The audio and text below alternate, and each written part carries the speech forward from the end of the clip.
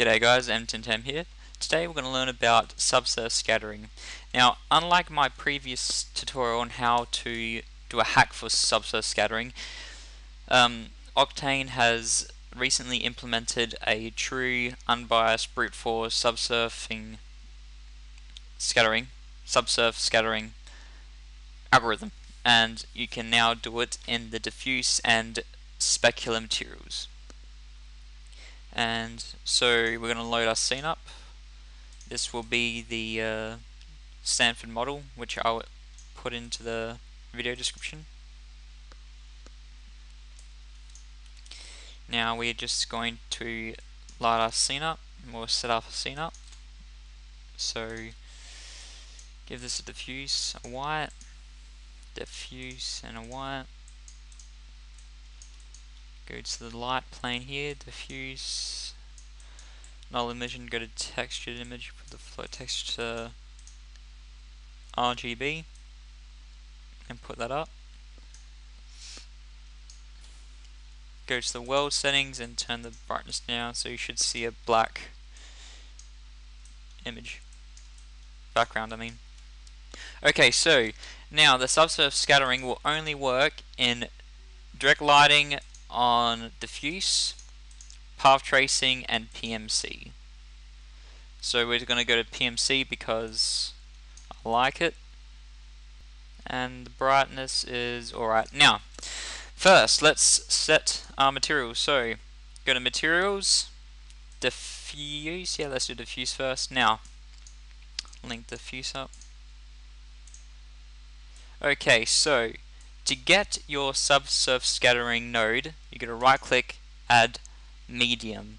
In medium there's absorption and scattering. We're going to go through this scattering.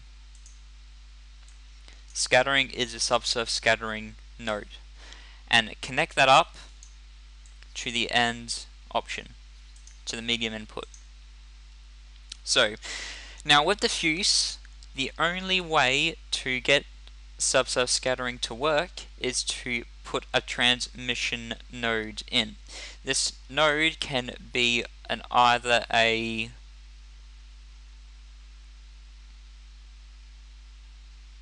float texture or RGB spectrum. A float texture will multiply the color, this is what I found out, will multiply the color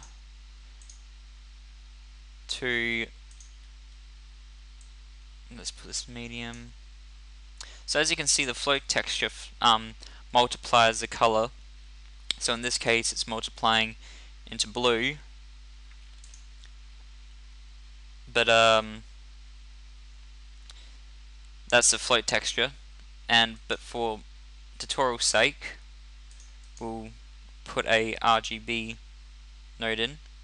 And you can also put others if you want, like images and other generators and such, but I haven't tested that out yet. But just focus on RGB spectrum. So in this case I'm going to put it to a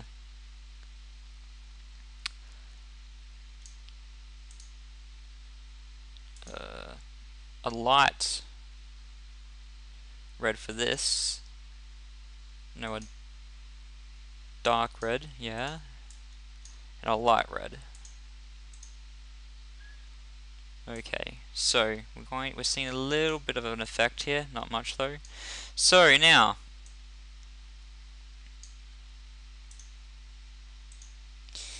the scattering options, what do we have?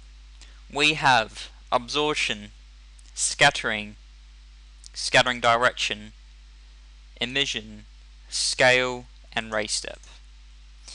Absorption is the amount of light that's been absorbed into it. So if we are to put it to 1, it would have no effect whatsoever.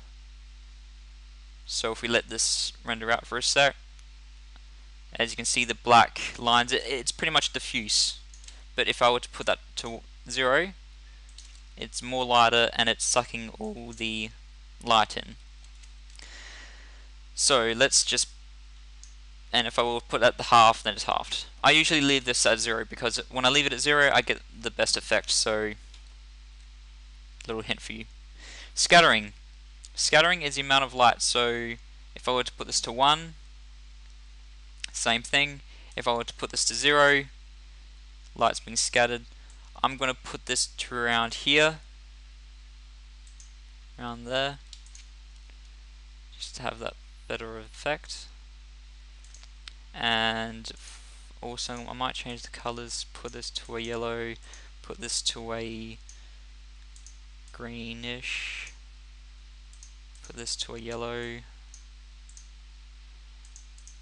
much more white, a bit more wider yellow.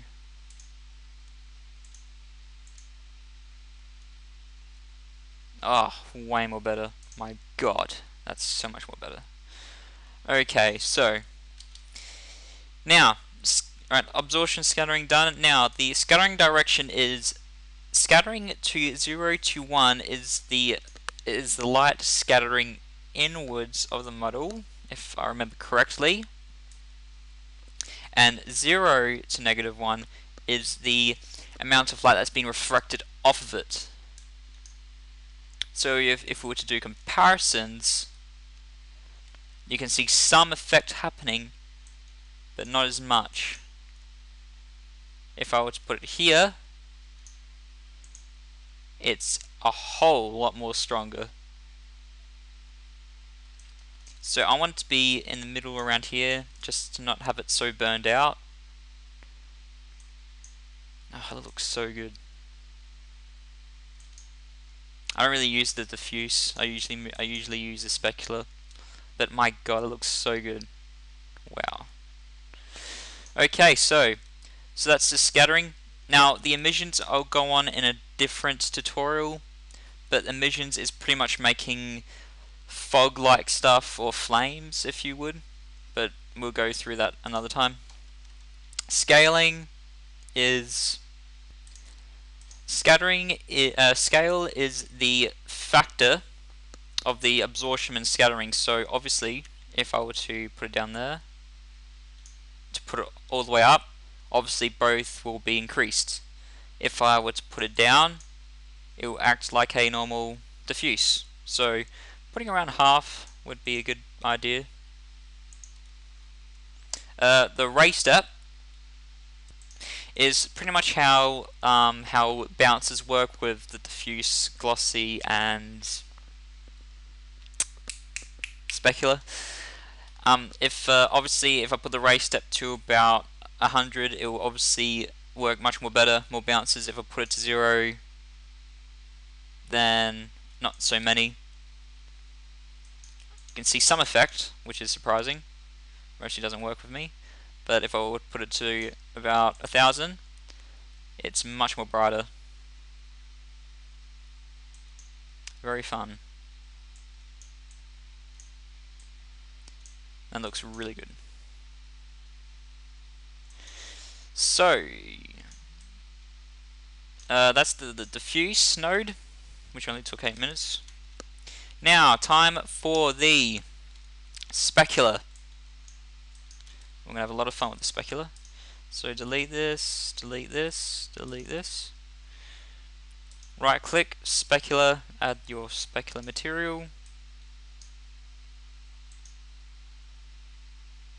Okay, so first we're going to put the reflection to RGB spectrum, put that up to white, and change it to a nice bright color. Pale yellow, no, green, sorry. And we are going to put the absorption to scattering. I'm doing this in the node inspector, sorry. And then we are going to, absorption is the same. If you were to put the absorption all the way up to 1, obviously all light will not get sucked into it, thus only the reflections are highlighted. So put that down to 0. Scattering is the same function. If I will put it down to here to 1, it pretty much blocks out light. So let's put that to a 0.1. Some scattering happening. Let's put I want it to go inwards, and the scale can be put down a bit. Oh, not too much. And I'm going to put the roughness a bit up. Change the color. And let's just get a close up. Also, let's also change our transmission to the same color.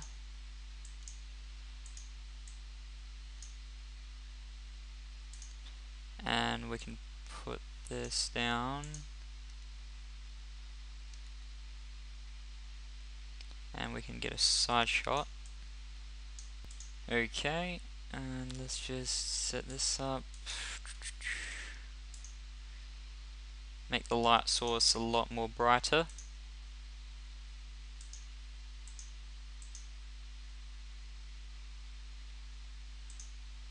Oh, wait, we leave it like that.